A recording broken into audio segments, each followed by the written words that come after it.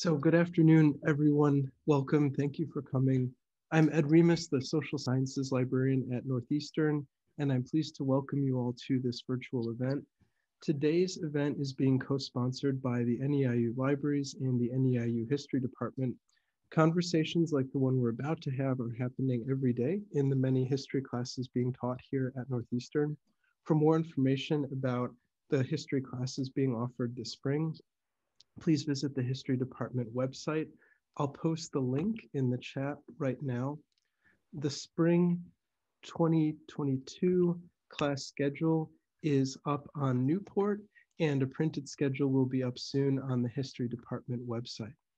I also want to mention another virtual event being co-sponsored by the library and the History Department. It's a panel discussion titled "Whose Right to Bear Arms? Race and the Second Amendment."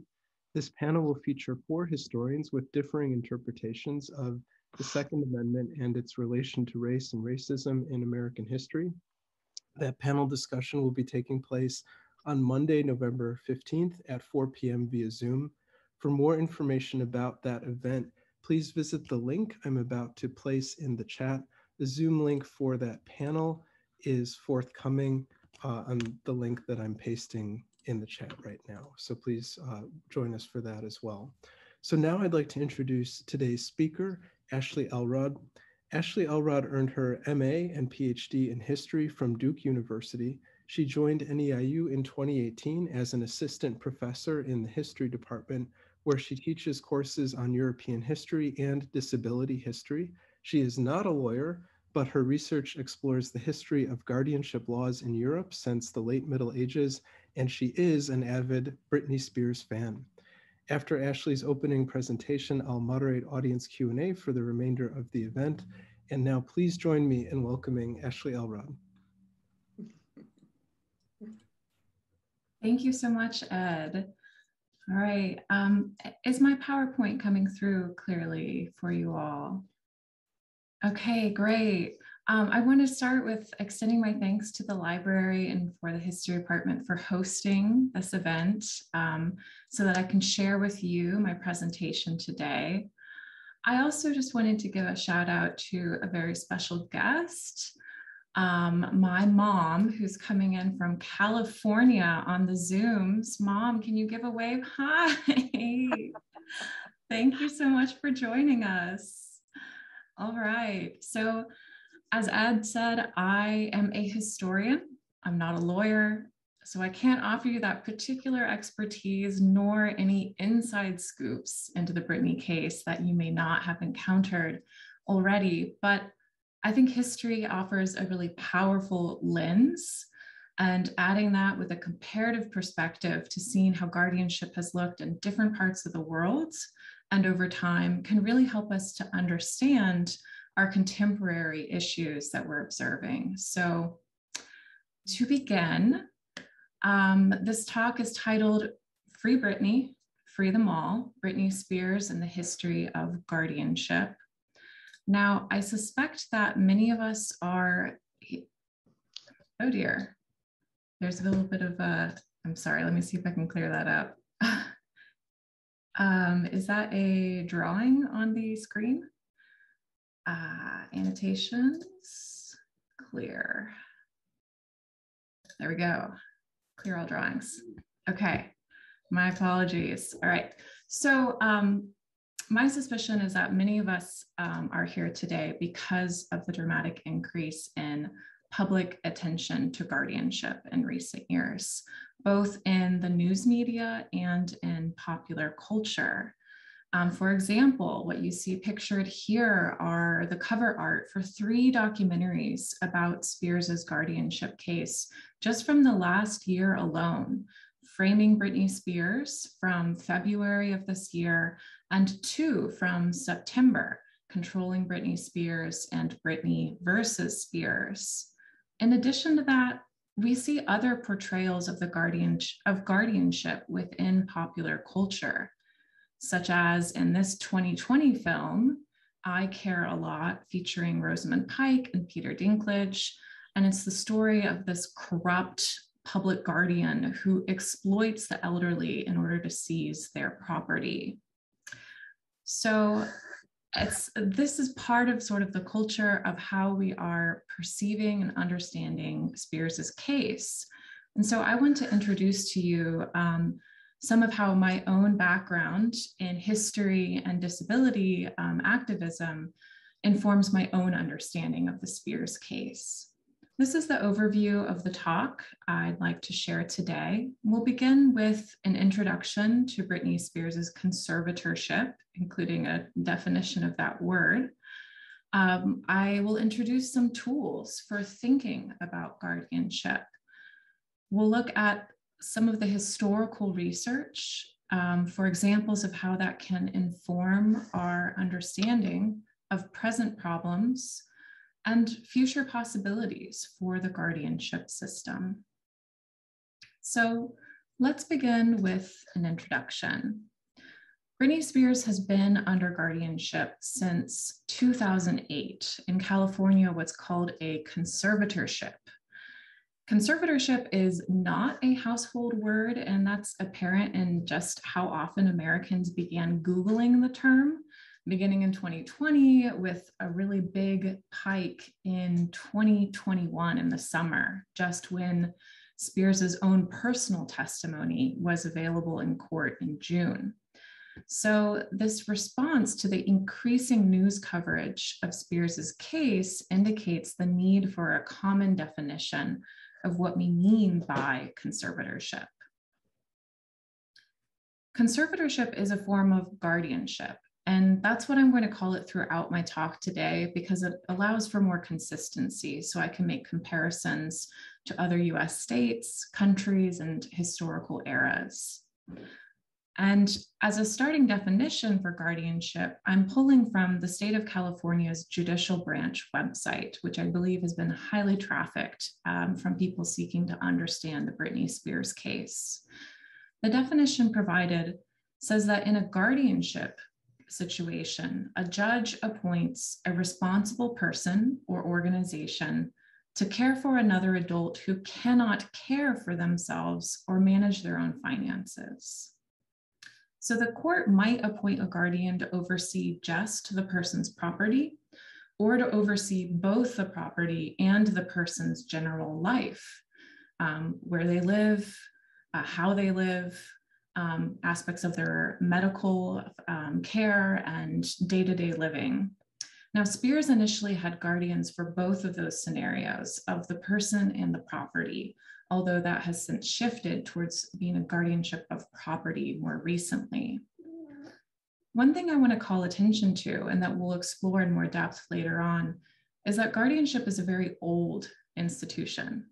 Some of the laws that we use today trace their origins back to Roman law in antiquity and to late medieval English common law. And in that deeper history, we consistently see two key things happening with the creation of a guardianship. One is that it evaluates a person's capacity, right? And we see that with the phrasing of this, posing questions like, are they responsible? Can they care for themselves? In addition to evaluating capacity, guardianship also transfers power. It deprives whether you call them the ward or the conservatee, it deprives the person of legal rights, and then it reassigns them to another person, in this case called the conservator. So in 2008, when Britney Spears was 26, her father, Jamie Spears, filed a successful petition with a California court to have himself declared as one of two guardians who would manage her personal life and her finances, which were then valued at about $50 million. The events that led up to her conservatorship are explored in depth in these two documentaries. And I really encourage you to watch them because they help show how stereotypes about gender and mental illness influenced how Spears was presented to the world. And this is important because the news media and that representation played an active role in creating and exacerbating some of the public scenes that would become prime evidence against Spears in the court of public opinion. Leading up to her being put under guardianship, Spears had been widely covered in the media for a couple big events in her life. Her divorce from K-Fed, backup dancer Kevin Federline, the custody battle over their two sons, which she initially lost, and her new attempts to establish a dating life. And this media coverage intensified in January 2008, when Spears was involuntarily committed to UCLA Medical Center on 2 occasions. And we see media outlets rather gleefully covering what they called Spears's psychodrama, her meltdowns, her bizarre behavior. One national newspaper described her life spiraling out of control. There are many images of Spears from this period. The most iconic of which you might remember captured her shaving her head in 2007. And I'm not going to show you any of those images today. One, because they've already been widely publicized. They've been viewed millions of times. But more importantly, and as I'll argue in this talk, those images are problematic examples of how we define what constitutes normal, sane, or competent behavior. So let's come back to that. For now, in the wake of these events from 2006 to 2008, Spears's father proposed that guardianship was the solution that would protect Spears from what they called predatory influences in her life, and, in the words of one newspaper, protecting her from her own erratic behavior, right? Which is we see represented in these terms that showed up in contemporary headlines. So now in the year 2021, Britney Spears has been under guardianship for a total of 13 years, from the time of her age 26 to age 39. So one very important reason why we're even talking about Britney Spears' case today is due to the ongoing resistance to her guardianship from 2 directions. One is from Spears herself. It's been reported that she took various actions to quietly push for years to restore her rights. And this was captured powerfully this summer when she delivered an impassioned speech in court asking for release from guardianship. Another source of resistance is the Free Britney movement.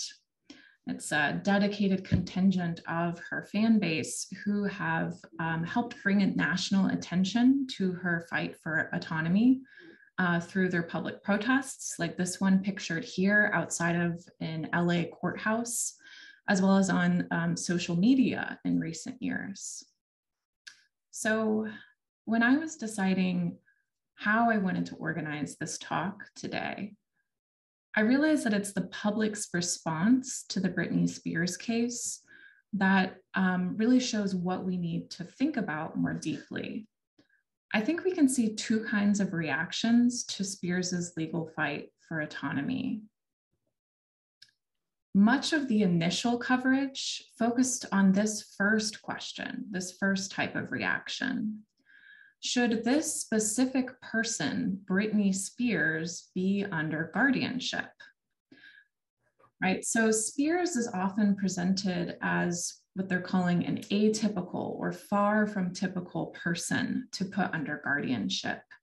And what they mean, as one California guardianship lawyer put it, is, quote, you have to be unable to meet your needs for food, clothing, health, and shelter, end quote, for a guardianship to be appropriate. And so when covering the Britney Spears case or interviewing lawyers about her, typically what they emphasize is a few key factors about Spears that make her an unusual candidate for guardianship. And that includes her age.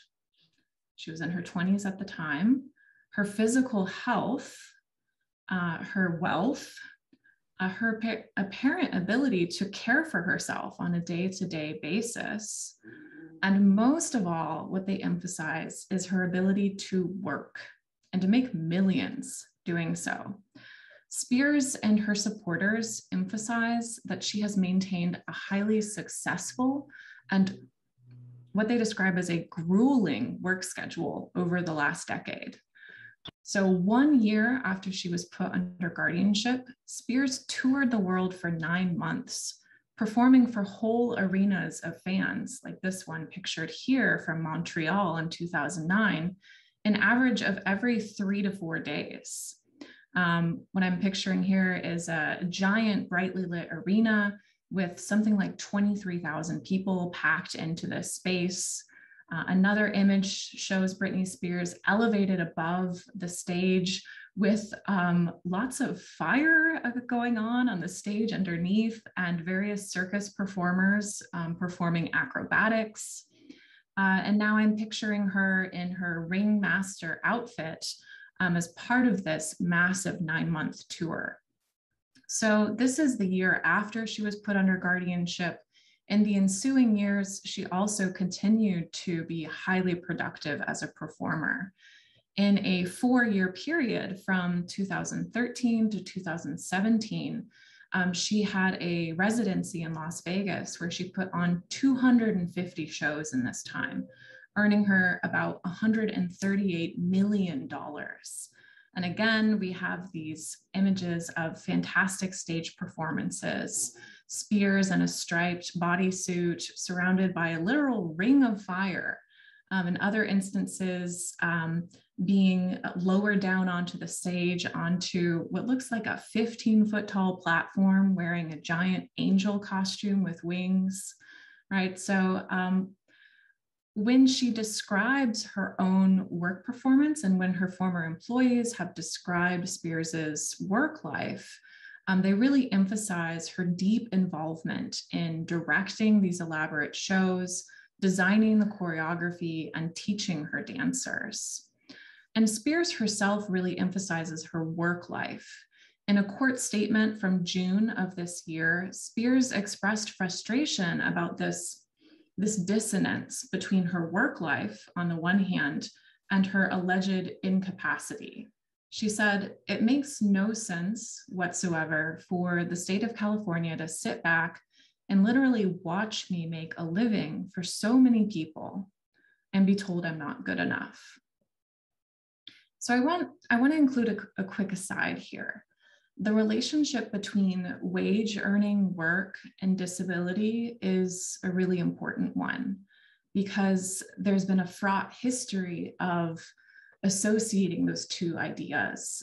There's a long history of assuming that disabled people cannot work or can't work productively, that disability is somehow equal to dependence in all occasions, or that dependence is a unnatural, abnormal thing, or that it disqualifies a person for rights.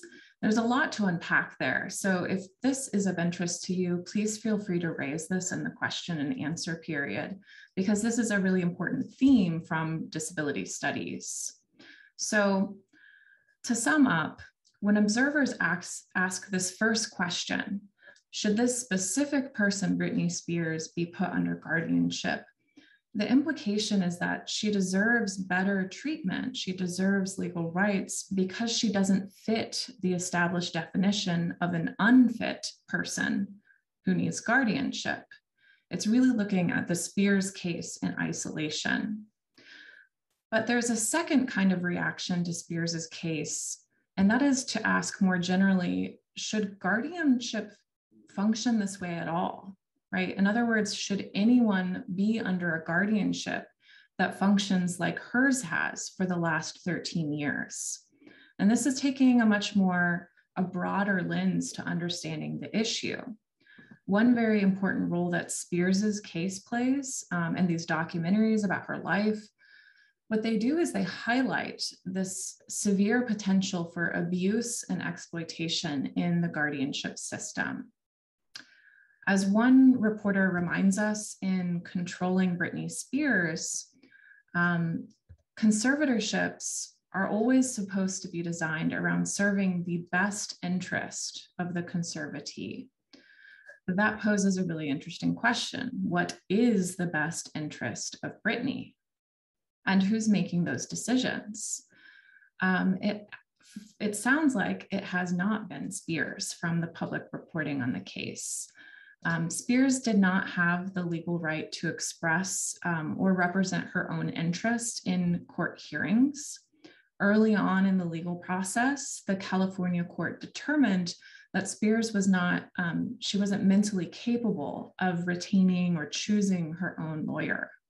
So in that case, it would be the court, lawyers, and guardians who are tasked with deciding what her best interests are. Now, guardians are appointed to manage a ward's personal life, to have these broad powers, with the intention that the guardians will use those powers to protect and serve their ward. But many allegations of abuse surfaced over the past year of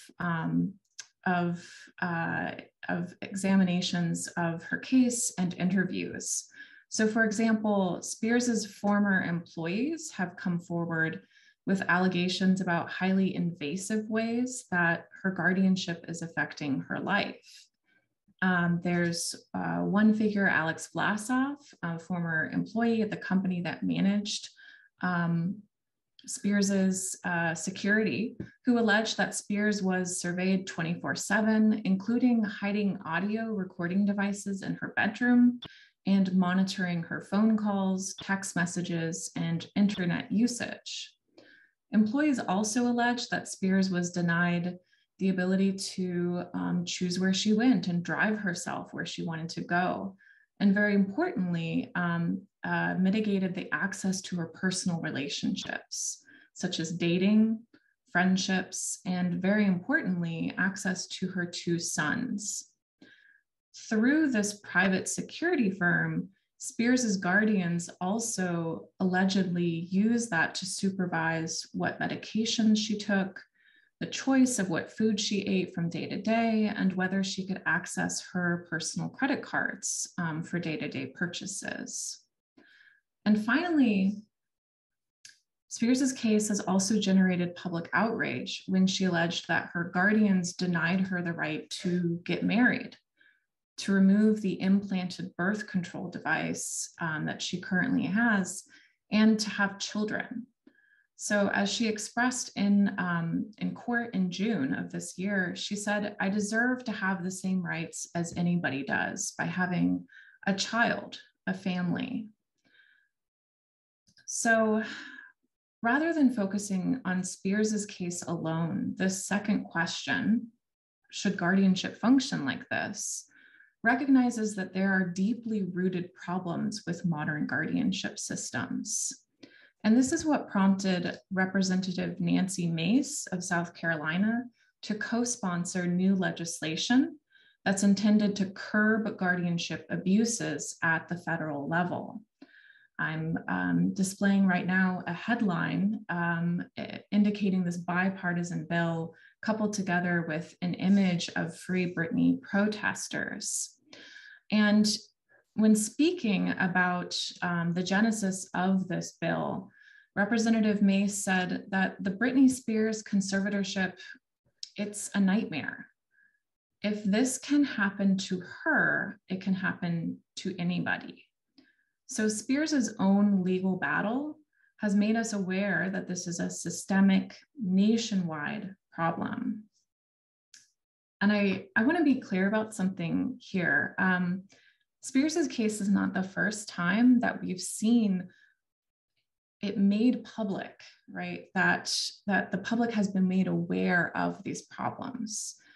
We've had decades in which activists, journalists, and public officials have acknowledged the widespread abuses in the guardianship system. So I don't want us to pass over the gender, race, and class dynamics that are making Spears's experience so visible to us. Her global fame, as well as her status as an extremely wealthy white woman, is lending her a much greater visibility and sustained public attention compared to the millions of other people who have been under guardianship and continue under guardianship. And it's this public attention that is extremely valuable for generating the support and momentum that's needed to make meaningful change within the guardianship system. So in the rest of my talk today, I want to provide you with a theoretical and historical framework for understanding the wider context of the Spears case, some of the social and ethical concepts that are at the core of guardianship, and perhaps the ways in which we can imagine a path forward for the future of guardianship with the assistance of history and the insights of current activism. So let's start with some tools for thinking about guardianship. So far, we've been talking about broad concepts and questions like, what does it mean to be responsible or competent? What are the criteria that we use to measure competence? And very importantly, how do we decide who should wield that power and make decisions about a person's life? We'll talk about two main concepts in this section, or two tools, I should say, disability studies and its intersections with other critical theory disciplines. The field of disability studies is a really helpful starting point for answering these questions. Disability studies, just as a bit of background, is an interdisciplinary field, and it recognizes that concepts like disability, normality, sanity, these are social constructs. Societies use terms like these to categorize the population into binaries. We are able or disabled, we're competent or incompetent. And what's wrong with binaries? Well, these separations of people into things like rich and poor, masculine and feminine, they're really focusing on the extremes rather than the majority of human experience that lies somewhere in between. For disability, the reality is that there's an extraordinarily diverse spectrum of ways that human beings look, think, and behave.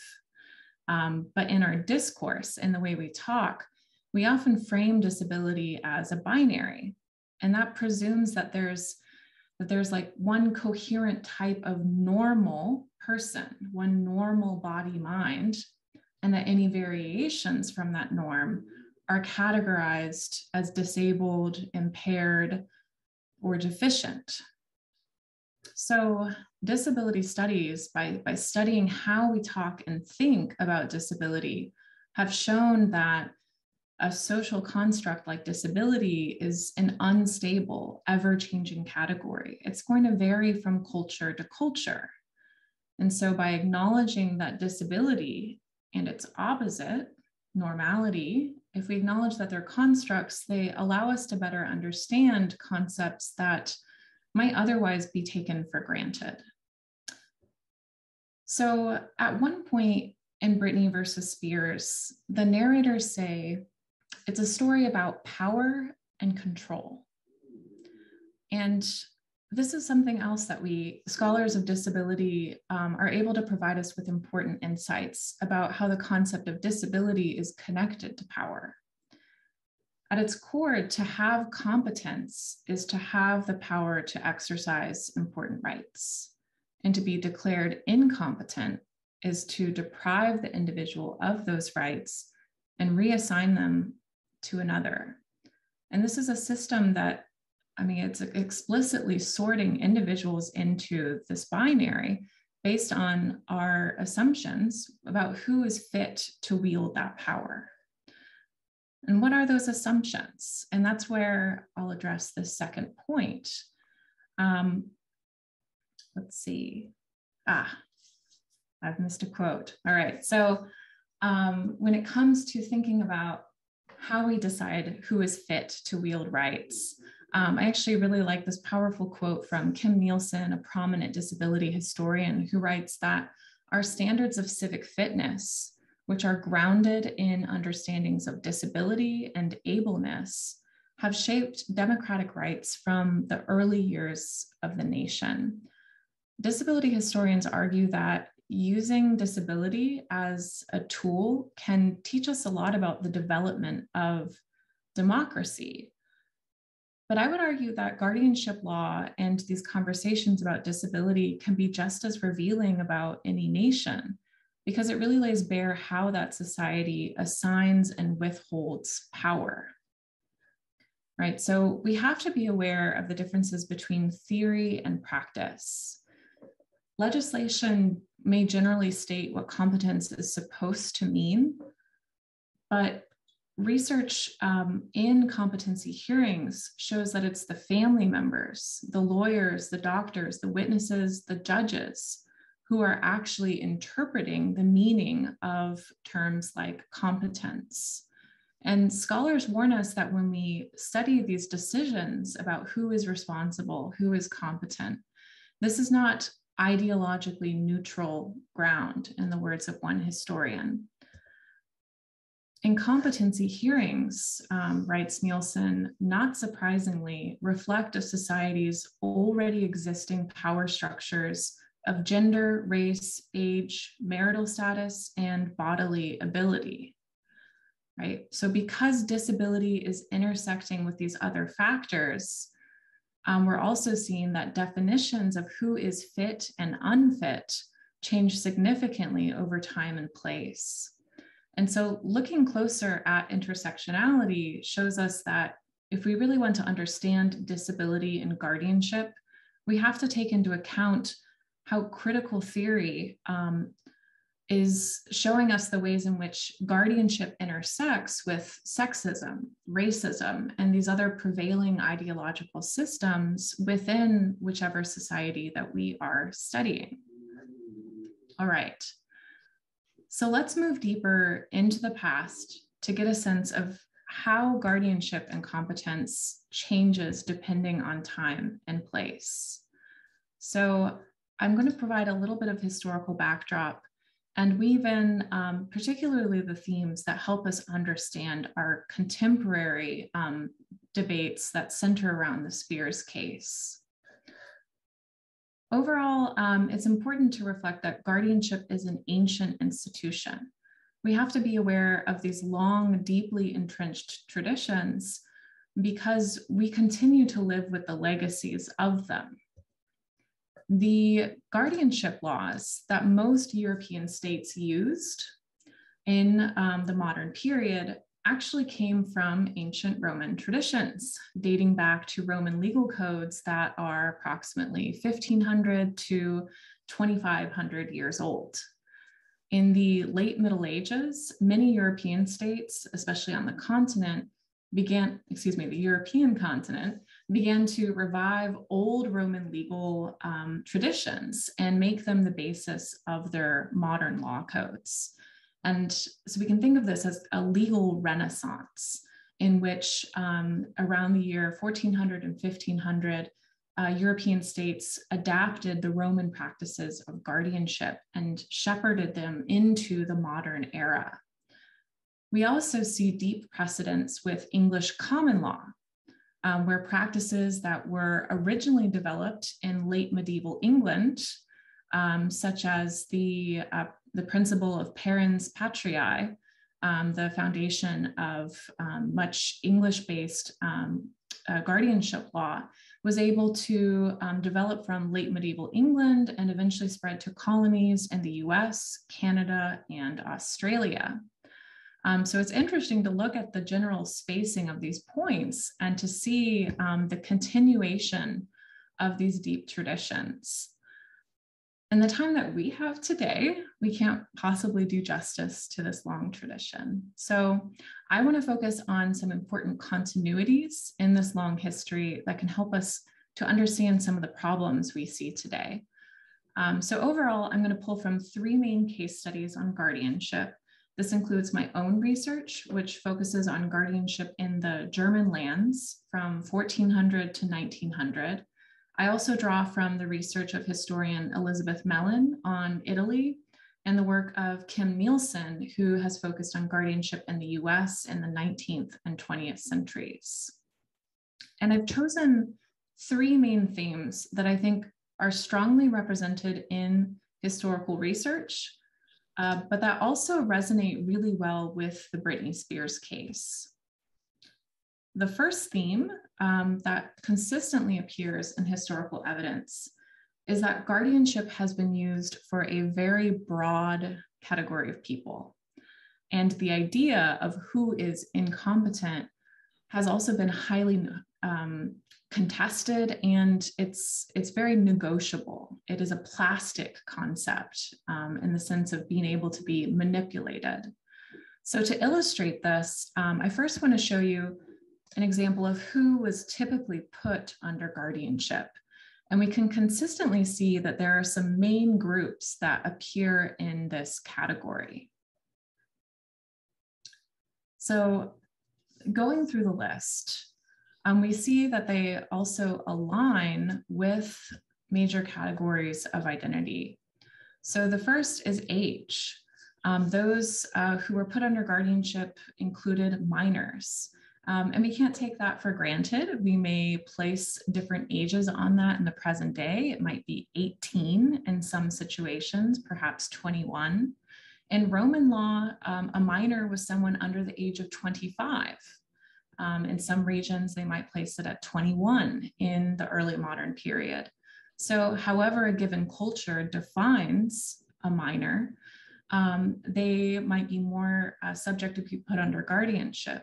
And it also includes the other end of that spectrum, the elderly, without a particular age to guide that point, but the assumption that guardianship was really something that occurred across the human lifespan.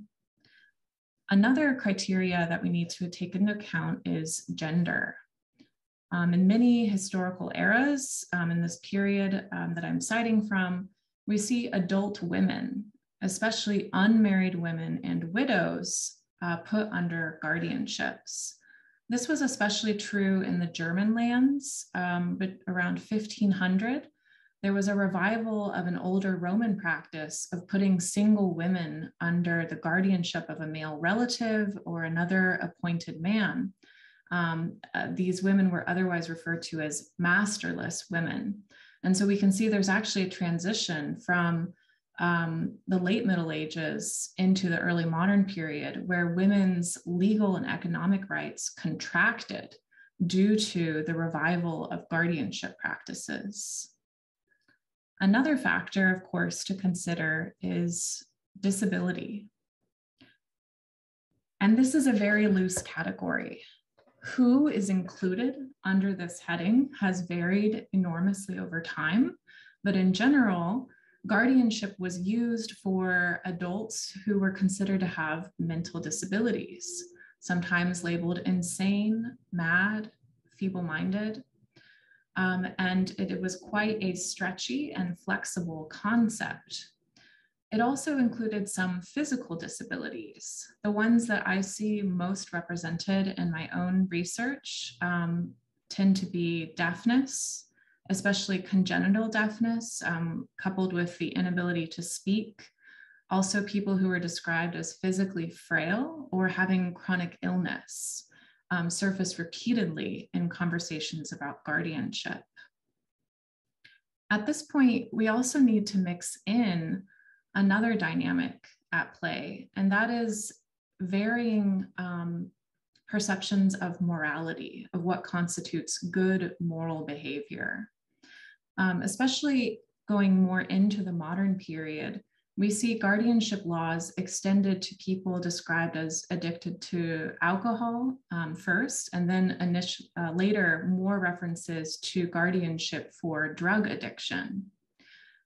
And finally, there is a whole separate category of adults who could be put under guardianship, and that is if they were just generally considered to be bad at managing their property. And they go by many names. Sometimes they're called prodigals, spendthrifts, wastrels. Anyone out there who loves like the Victorian 19th century literature where there's some handsome rake who squanders all his wealth, right? That's the idea we're talking about here, the prodigal son who is put under guardianship to limit the risk that he poses to his family. So overall, we can see that there's a range of justifications for why past societies have put people under guardianship, but they all stem from the shared assumption that certain people, certain groups are less capable of independent decision-making. And that's primarily based on factors like age, gender, and ability.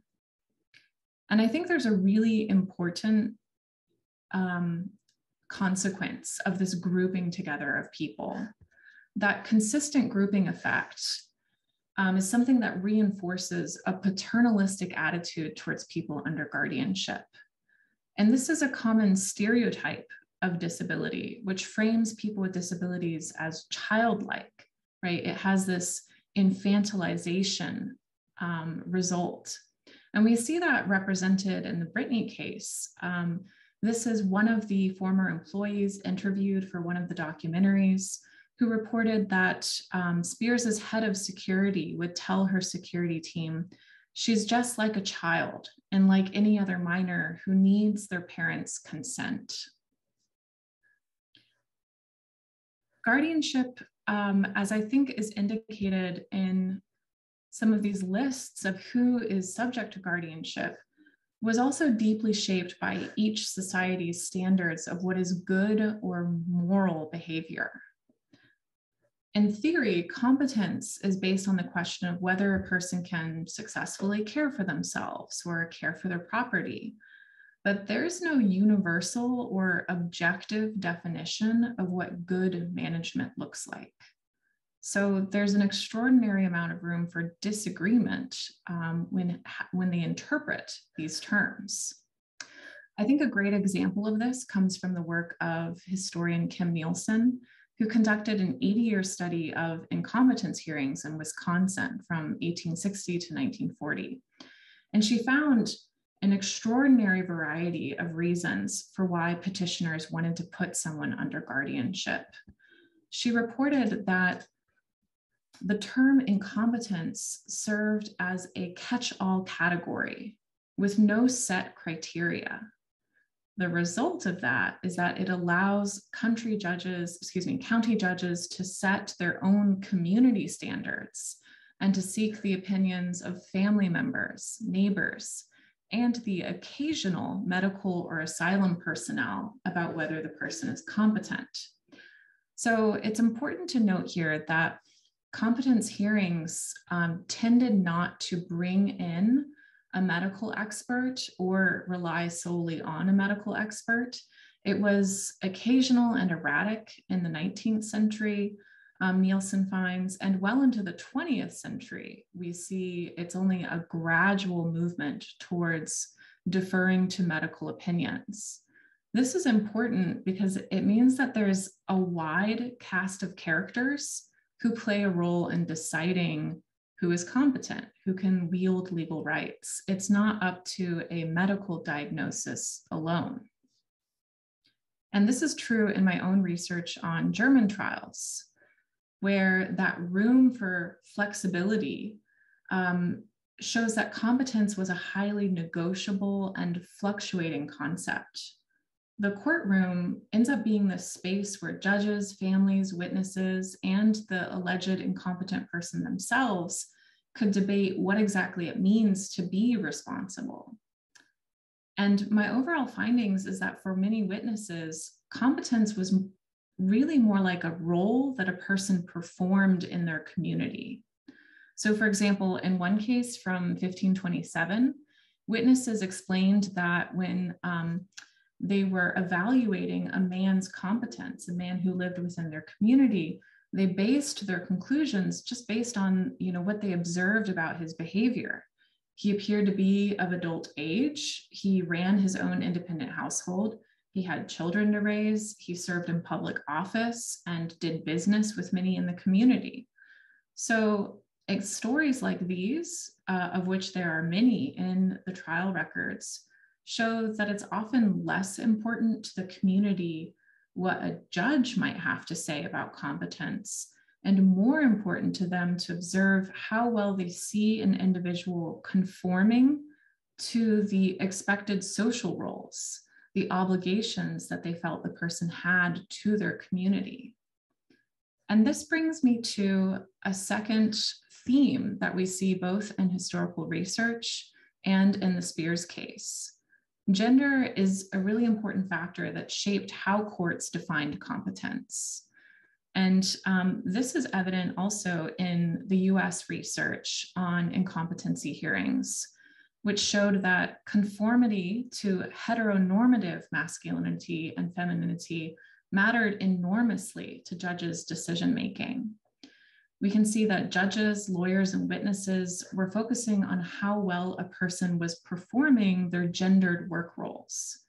So for women in this 19th century US context, this might entail cleaning house, laundry, cooking, sewing, caring for livestock in a more rural context. In terms of male labor, the courts really targeted men who undermined their own masculine authority by spending too much on alcohol or neglecting their family. This appears significantly across the early modern period as well, where incompetence is associated with what Nielsen concludes about these incompetence hearings, which is that they were drenched in concerns about failed masculinity. So essentially, we're seeing that families used guardianship as a way to force men to conform to their social roles. In one case from 1897, a Wisconsin court had initially removed the legal rights from a young man, but then later restored them when he behaved in a fiscal manner that his parents considered appropriate for a responsible young white man. And I think what becomes apparent when we look at gender as a factor is that family is also playing a very large role in determining competence. In many cases, judges and families are defining competence in a way that historian Elizabeth Mellon calls patrimonial rationality. And she coined this term to refer to a different way that she sees people defining what is reasonable. Basically, the primary way that we're seeing these courts measuring a person's reason is based on how well the individual is conforming to a series of social rules that are focused on protecting the family estate, right? So, excuse me, my aggressive gesturing. All right, so that the family estate and the collective good supersedes the individual. So a good manager is defined in this context as conserving resources, avoiding risky debts. They have to provide adequate support for their wives, children, and servants. And they need to make sure that they're keeping their property value intact or increasing it so that they can pass it on to their heirs.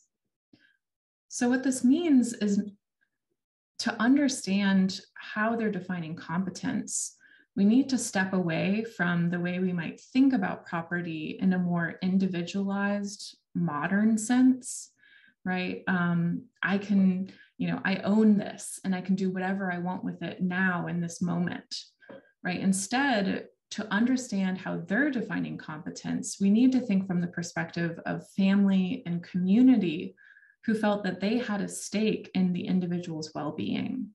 So the question becomes more, how is an individual fulfilling their social responsibilities to their household, to their heirs, and their community? So we're really thinking about a wider social context and a wider time scope, thinking of the future and people who may have future claims on that income.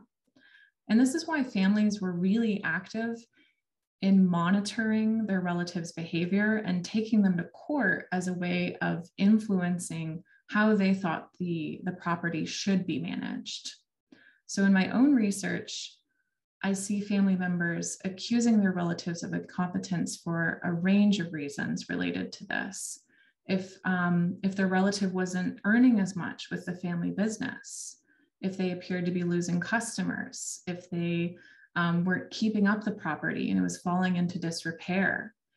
Family members also took their relatives to court if they thought that they'd made a bad business deal, like not charging enough for a sale, or agreeing to a bad loan. So there's a range of different reasons here. Another one is selling off property that the family would have wanted to keep intact to transfer on to future heirs.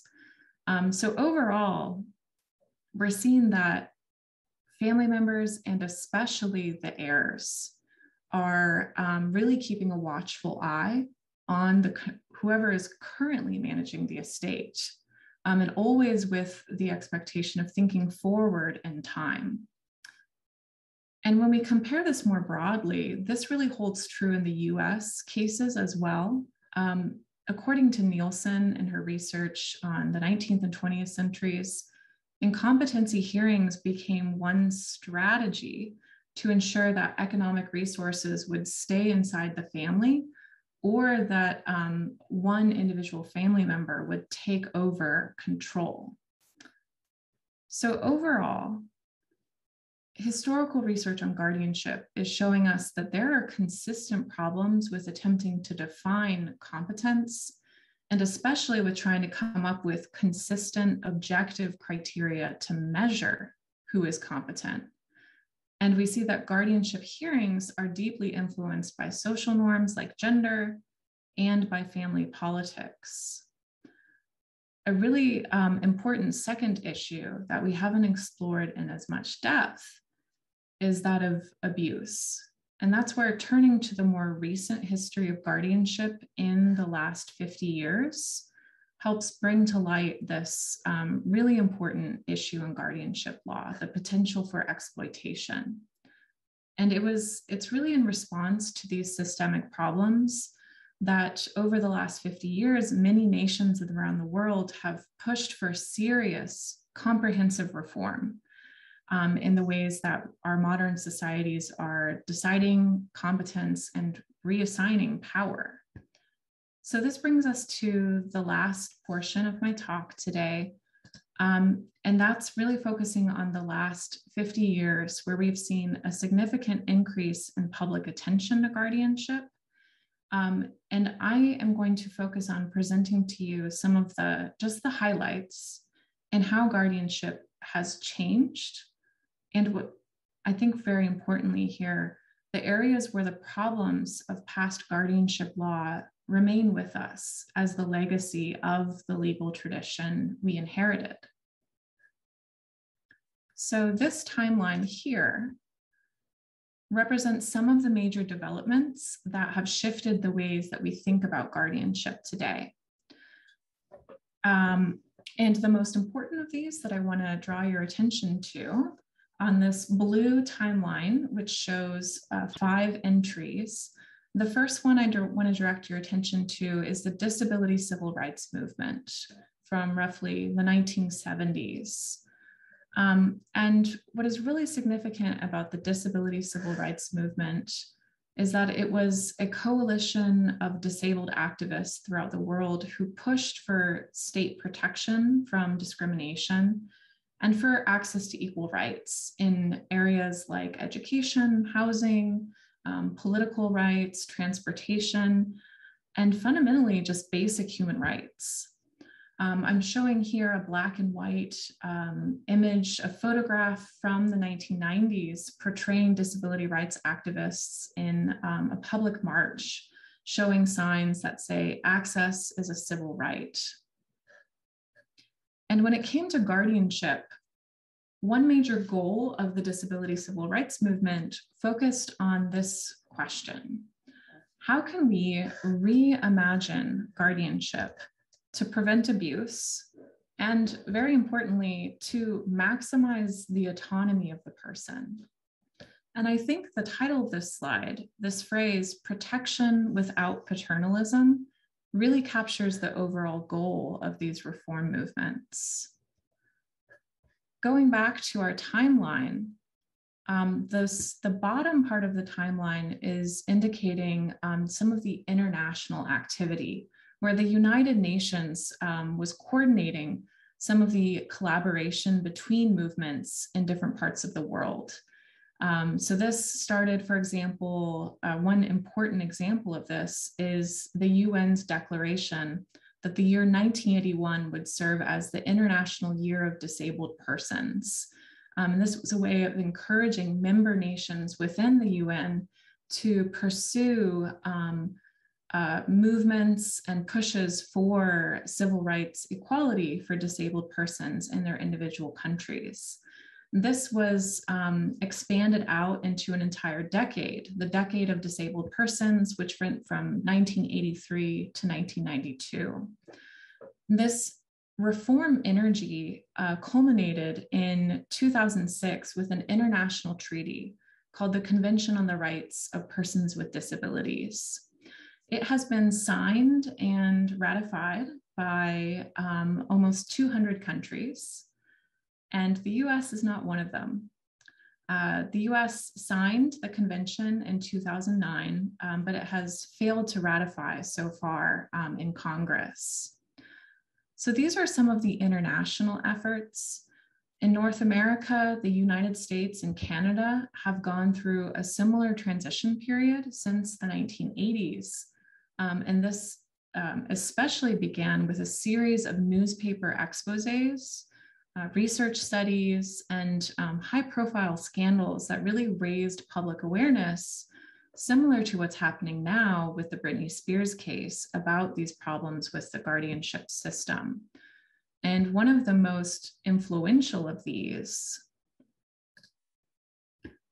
was a series of exposés in newspapers, starting with the Associated Press in 1987, which reported on a series of articles on troubling abuses in the guardianship system, calling the system a dangerously burdened and troubled system that regularly puts seniors' lives in the hands of others with little or no evidence of necessity. Initially, a lot of the focus was on elderly rights, and this is highlighting a population who were highly vulnerable to financial exploitation through the guardianship system. Although we saw a lot of attention to this issue in the 1980s, it's certainly continuing into the present, such as this headline I'm sharing now from 2017 with the title, "How the Elderly Lose Their Rights." So as a point of ongoing concern, headlines and legislative activity really reflected the recognition that reform was seriously needed. As one congressional representative stated that same year in 1987, the typical person under guardianship has fewer rights than the typical convicted felon. And the following decade witnessed efforts in individual states and in Congress to try to ensure protections for due process, for self-determination, and of course, safeguards against abuse. The results have been mixed and uneven across the states. The US is made up of dozens of individual systems, which only increases the challenge of making comprehensive reform on a national level. Over 20 years after these initial flurries of concern, one state review still found that allegedly incompetent people were denied due process, they were denied representation by a lawyer, sometimes with really severe results on the quality of the trial. So most hearings in this review lasted 15 minutes, and a quarter of the hearings of people's competence for guardianship lasted less than 5 minutes.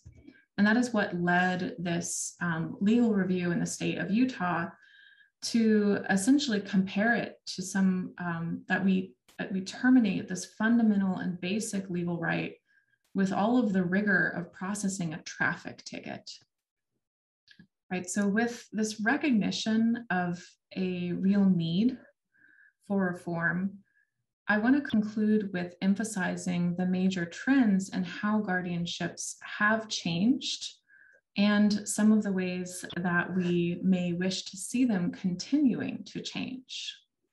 Right, so there are three major trends here that I think are representative of much of the reform efforts, and which help us understand some of what might have affected the outcome of the Spears case. If we think about whether these reforms had happened more consistently or evenly across the states. So the first overall conclusion of reformers is that we need to redefine capacity and the scope of guardianship. So until this period of international reform, guardianship laws assumed that incapacitated people were just broadly incapable of making decisions and exercising rights. So it was sort of an across the board what is the term I'm looking for here? The restriction or removal of those broad rights. And this is what we call a plenary guardianship, where the guardian essentially took over all of the ward's rights and broadly restricted the autonomy of the person. In contrast, one of the major pushes for reform is to focus on defining capacity by how well, a person performs specific functions or actions. Like, how well can I manage my own finances? Or how well can I make decisions about my health and healthcare? How well can I represent my own legal interests? We're looking at specific areas of decision-making and assessing them along these different criteria. And the idea is that the powers of my guardian should only be limited to those specific functions where I'm unable to perform at this time in my life. The goal of this rethinking of capacity is to try to leave as much personal choice in my control as possible. So there's a significant emphasis here on making guardianships limited, what they call limited or partial guardianships, and also flexibly adapting them to each person's case. And that's what leads into a second trend, which is to really explore guardianship options and alternatives. And the goal is to make a more flexible range of options that can be tailored for the best individual fit. Rather than using plenary guardianships in all cases, we're actually seeing many countries internationally are starting to adopt new models that include multiple degrees or hierarchies of guardianship that are supposed to correspond to varying levels of capacity. So we see this happening in Sweden. In the late 1980s, Sweden basically abolished its entire guardianship system and built a new one from the ground up. And they included multiple tiers for guardianship of adults, for example. There was one tier called a custodianship, in which an adult would retain all of their legal rights, and the custodian would only be appointed with the consent of the ward. The custodian is also supposed to consult with the ward about decision-making. So we can see this as a sort of intermediary guardianship tier. There was also a more, a fuller or more invasive form of guardianship called a trusteeship, in which in Sweden, the adult would lose most of their legal rights, except the right to vote and to get married. But this was supposed to be viewed as a last resort option, and it was supposed to be reviewed annually to determine whether the arrangement should continue. That was a serious issue. Even today in US courts, many guardianships are appointed with no end time frame and without enough systemic or bureaucratic support to really be reviewing these guardianships on a year-to-year basis. And we can see similar moves in other countries. For example, in 2002, Japan made a similar change in its guardianship law to have multiple tiers of guardianship. If you would like to know more, I would invite you during the Q&A session or through email to ask me about some of the other forms of alternatives to guardianship that US activists and reformers are advocating as a way of substituting for these plenary complete guardianships. And that includes things like durable power of attorney, appointing a trust or creating a trust and appointing an administrator, an advance directive to make decisions about healthcare, and the general philosophy of supported decision-making. Overall, it's important to note that there's an important difference between what many US states have moved towards in theory with limited or partial guardianships, and the culture or attitudes towards guardianship that may not have changed in practice. And that's where we can see examples of lingering paternalism in the system. Kimberly Dayton, who is a scholar of guardianship law, warns us that even today, in our era of limited guardianship, the vast majority of guardianships and conservatorships in the US are actually plenary, right, complete or full in nature, which still has the effect of stripping the ward of their ordinary rights. And legal studies of guardianship show that plenary guardianships are far more common than the trend that we're trying to move towards. In one case study, 87% of guardianships were plenary instead of limited. It was 90% in another. Sometimes it's simply the default option for judges. So we have to remember that just like in historical case studies, it's often the local legal culture that dictates whether stated reforms or intentions are actually resulting in applied changes, applied compliance with reformed procedures. All right, so this last point I want to emphasize is really coming back to the experience of Britney Spears. The last major trend is one that comes back to the problem of power. I said earlier, a filmmaker tells us that Britney Spears and her guardianship is a story about power and control. And when guardianship transfers that power from one person to a guardian, it produces a dilemma. How is the guardian going to wield that power?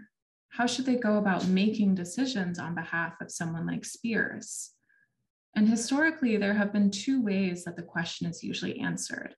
The dominant response is what's called best interest, and that allows the guardian to decide what they believe is best for the ward. And that's what we see in this quote about Spears's case, where conservatorships are designed around serving the best interest of a conservatee, but they really struggle with that question of determining what that really means. As one guardianship scholar points out, obviously, in their quote, the term best interest is not self-defining, end quote.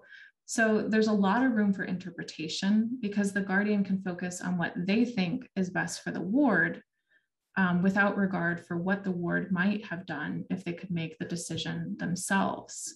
And critics point out that this kind of approach reinforces a paternalistic attitude towards guardianship.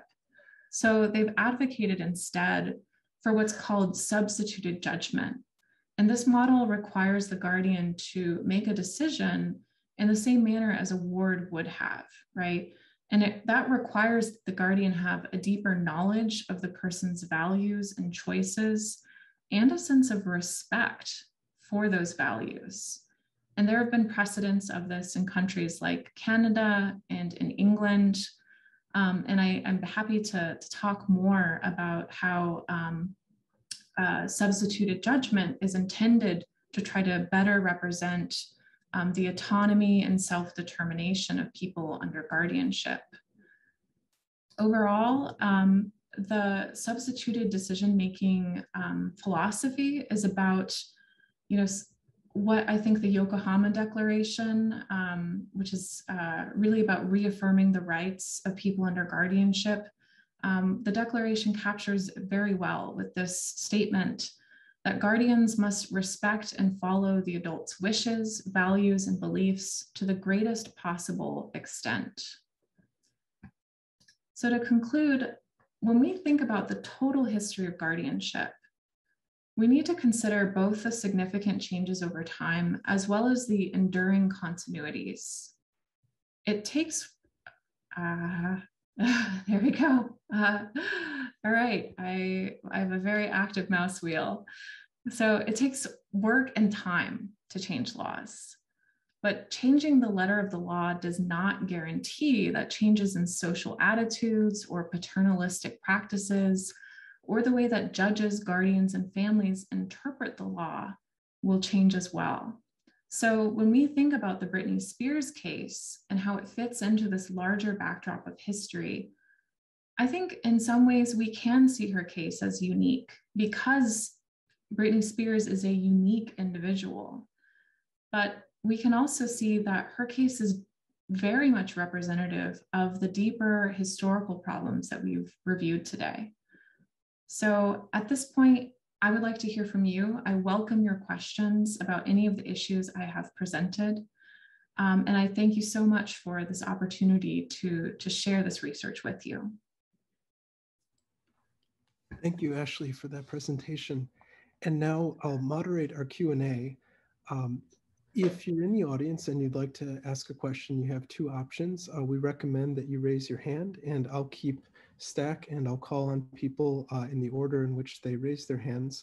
Also, if given that this event is being recorded, if you prefer for any reason to remain anonymous, you can type your question in the chat and I will read it to Ashley, keeping in mind the order in which it's received in relation to the other questions. So at this point, we welcome your questions.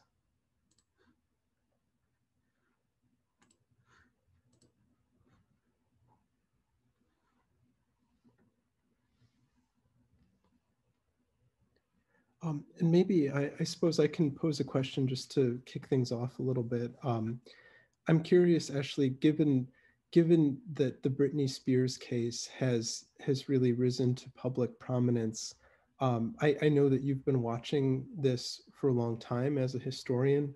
Can you think of any recent, other recent cases, say in the past 10 or 20 years that have raised similar issues? Are there any other examples where the history of guardianship has maybe come into a public discussion or public debate?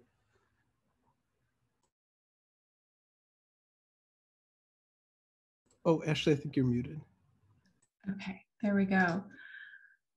I think on the level of a globally well-known celebrity, this is the aspect of Spears's case that I think is really unique. During the early period when Spears was put under guardianship, I believe Amanda Bynes in California was also subject to the same conservatorship process. But I think what we do see, I mean, considering the fact that we have a very large population of people under guardianship, we also have no precise data for knowing exactly how many people because of the nature of our system. So it's estimated that perhaps somewhere between 1.3 to 1.5 million people are under guardianship and approximately $50 billion in assets, property. But we don't know for certain. And I think that relates to how every couple of years or decades in different cities around North America, we see an outbreak of newspaper headlines showcasing a local grappling with their state or city guardianship laws. So there have been high profile cases in New York, in Florida. I have various bibliographies where I've tried to track some of these outbreaks of public reckoning. And yet there's some important continuity there, right? Because we go through this cyclical, much like many of our other public issues, right, that are dependent on the news cycle. We have a period of localized anxiety, work, and reform. but not necessarily the level of national reform that we see happening in other parts of the world, and that legislators and disability activists have really pushed for. Thank you. And next question comes from Liz Rodriguez. Go ahead, Liz. Hi, folks. Ashley, thank you so much for this talk. As a fellow early modernist, I'm always excited when people can talk about a real archive and its long history and put that into especially a pop cultural context. So thank you for really energizing, I think, a sense of scholarship here. And so my question is about wards of the state, because I think what you were talking about thus far were about individual instances in which a family member or a court-appointed conservator takes on this outsourced power and control, and the discourses of like paternalism surrounding that. So I'm wondering if you've worked on what happens when the state takes over somebody's, becomes a conservator, and like if the discourses are any different, or just generally anything you want to tell us about wards of the state. I'm happy to hear. I see. Yes. If I go back to this, I am still sharing. Yes. So you're seeing my timeline, right? So I think your question links up best with the tradition of English common law. So we see that represented in England and its colonies, where the principle of parens patriae was about the role of the state as a sort of father figure over those who were deemed to need it, right? So this could be children who didn't have a designated guardian or parent. And it was also used to refer to adults who were deemed mentally incompetent. So I think the rhetoric is very similar, even across legal systems. It's different in the legal systems I look at within Germany and that follow Roman law, where there's really a more sort of decentralized system, where in England you might have one common royal office associated with the monarch of England that is coordinating in a more centralized way guardianships of various individuals. It's quite decentralized in the German lands, but the rhetoric is similar because it's based on a premise of paternalism, of acting in a parental way and a fatherly way for those who have had that, autonomy taken away. So I think that childlike and infantilizing model, even if we don't explicitly talk about it in those terms with modern guardianship, it's based on a legal system which took that as, as a matter of fact. So thank you so much for your question. And as part of that, I can say, I haven't done deep research on the English context. It's sort of, it's a different legal system, but we do see a lot of similarities in the outcome of how guardianship is experienced in the US and in Roman-based systems.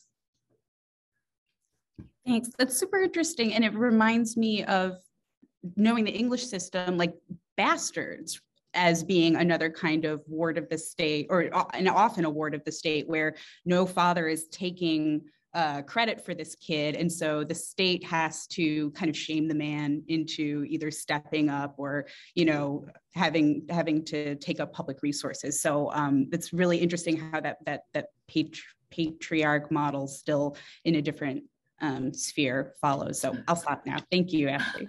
Thank you, Liz. So we have a few questions in the chat. One is from Sean. Sean asks, what are the alternatives to a conservatorship? That is there a way to help such people without the force of law? Yeah, that's a great question, because when we're talking about different models of guardianship, this can mean that it's still a guardianship that is adjudicated within a court of law that has judges and a legal context, or we can talk about something that is outside of the legal system. And so some of the examples I gave were both, right? In other countries, we have seen the foundation of different types or like levels of guardianship. Theoretically, we have that in the US too with limited guardianships, but we can see that the reality is that they're not being treated as limited guardianships. So within the legal system, there may be alternatives to the traditional guardianship. But I think the question that Sean might be getting at is, if we take it outside the purview of the legal system, what options are there? And that's where I've seen disability advocacy groups really push for attention to the range of different options. That might have to do, again, with thinking about what are the specific areas of life that the person needs support with their decision-making. Is it healthcare? Is it finances? Is it legal representation? Is it supporting their decisions in other aspects, like who they date, where they live? And that's where there's a lot of development with encouraging the use of a legal agreement, like a durable power of attorney, where you can designate. And I think that what's really important here is the element of choice, having the person who's, instead of being put under guardianship, getting to exert choice on who is going to assist them and consult with them, or ultimately make decisions on their behalf in an area like healthcare, finance, and so on. And that sounds like it's an element that was not a part of Britney Spears's agency during her case experience. If she wasn't able to exert choice in terms of who represented her as a lawyer, or for who her conservators were. So some of those options, as well as the general philosophy of supported decision-making, which is about identifying people within your life who know you well and who might lend advice based on what you say you want them to help you with. So my mom is here, for example. If I were setting up a situation like this, I would ask my mom to participate in terms of supporting my decisions about finances, but I might not want to set up an arrangement where my mom is advising my dating life. Sorry, Mom. Right, so we're talking about separating out and identifying with the consent of the person how they can create more flexibility, choice, and respect for that person's wishes where possible.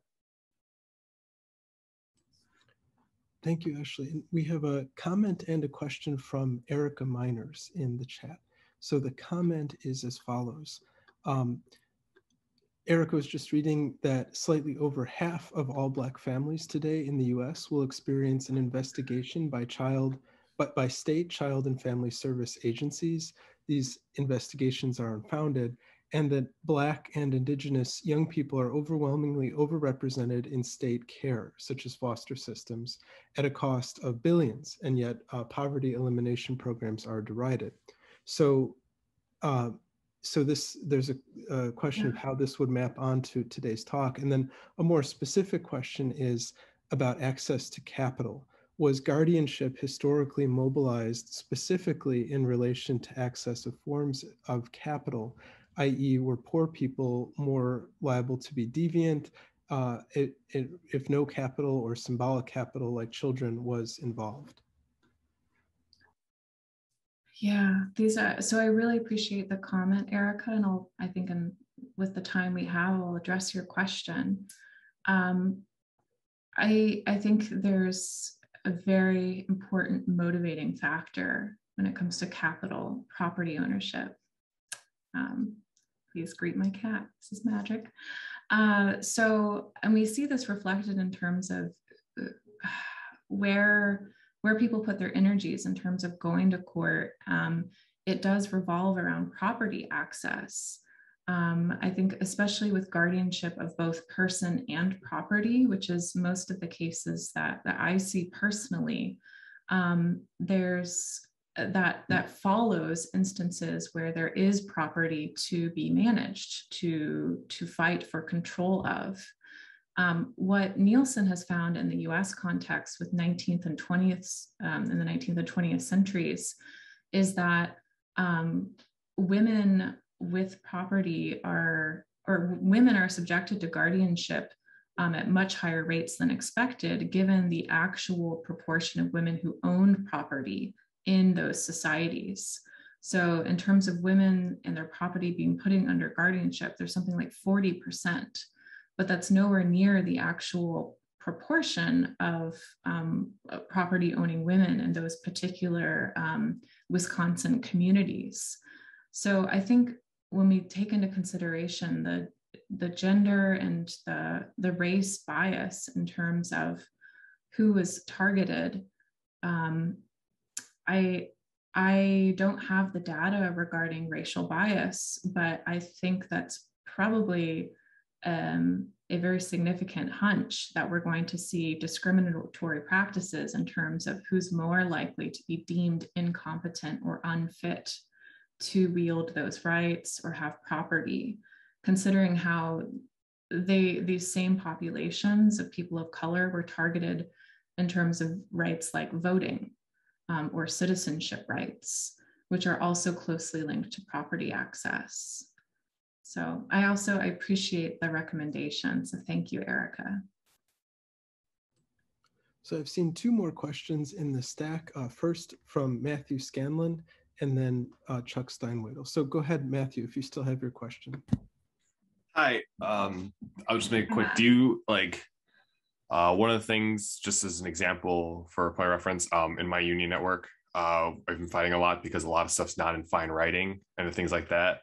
Do you think that if there was a much more stronger focus on having each set of rules set out or what the regulations are in specific detail, do you think problems like these would not be as bad? Because, well, that sounds kind of obvious, but what I mean is the whole thing with her lawyers, and it sounded like everything was more up in the air and everyone just kind of accepted okay, she's not well enough for this, but there was no fine details with it. And it was just kind of he said, she said. Do you think having a more specific criteria or set of rules or stuff in writing would make the stuff better? Or do you think it should just be reworked in general? I see the dilemma you pose. If part of the problem is that the law is written in such a way that it's broad and vague enough that it has to be interpreted, and that through those interpretations, we see power hierarchies come into play, and family rivalries and personal subjectivity. What if we make the law more precise and detailed? Could that solve some of these problems that I've laid out? I know that I've seen critiques of that in part because the people who are put under guardianship, if you remember that first slide I showed with the list of all these different people who are put into this category, they come from very different backgrounds or experiences.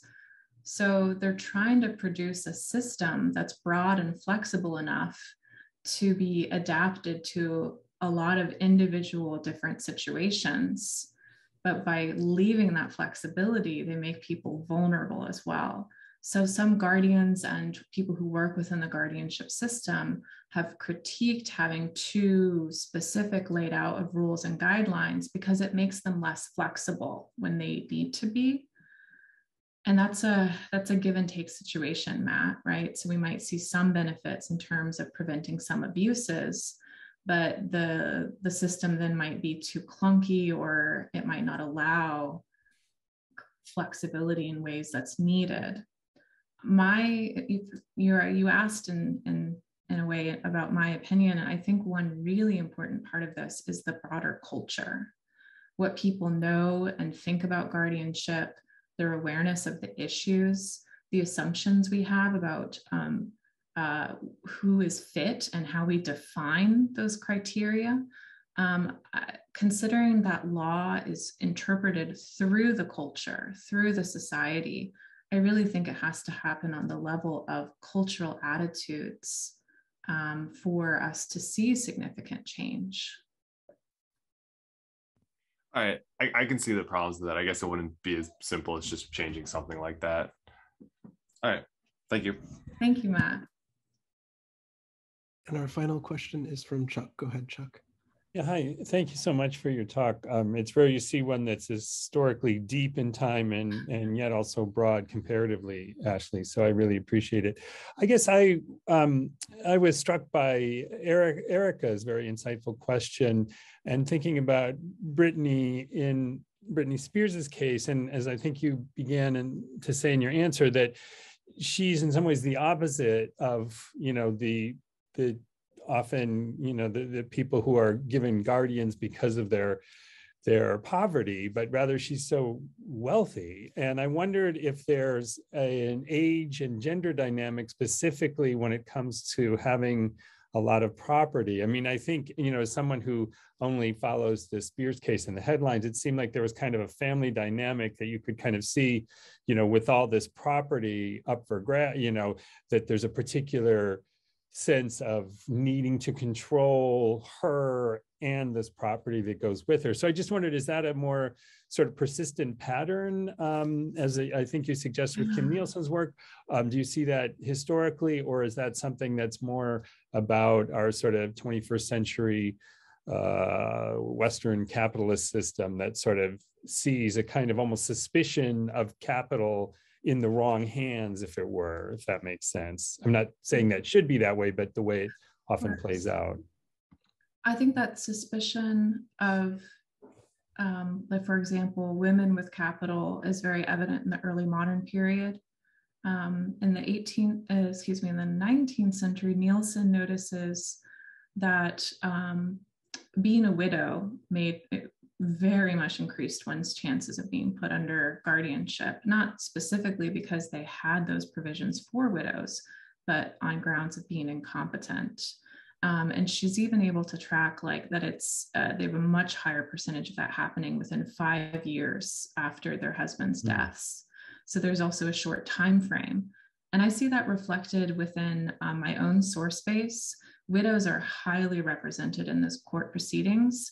And very often they're either taken to court by their heirs, who are concerned about making sure that the widow's property doesn't decline under her management and it's passed along, or for very similar motives, the husband's creditors, right? He has passed away and there's a concern of getting that property out from under the hands of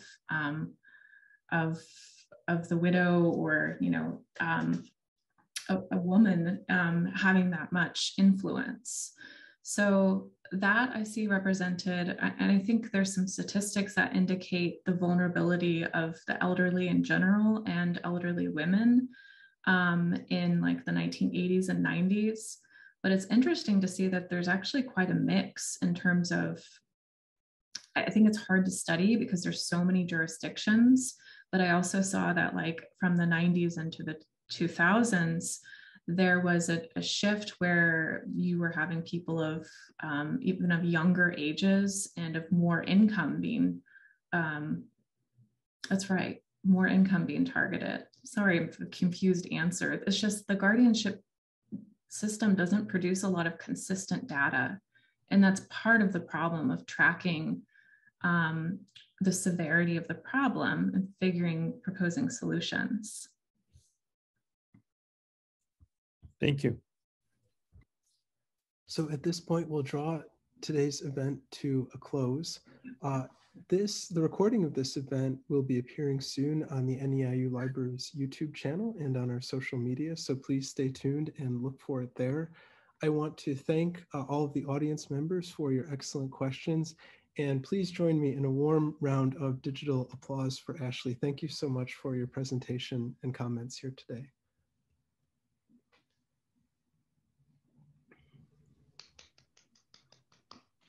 Right. Thank you all for your attendance.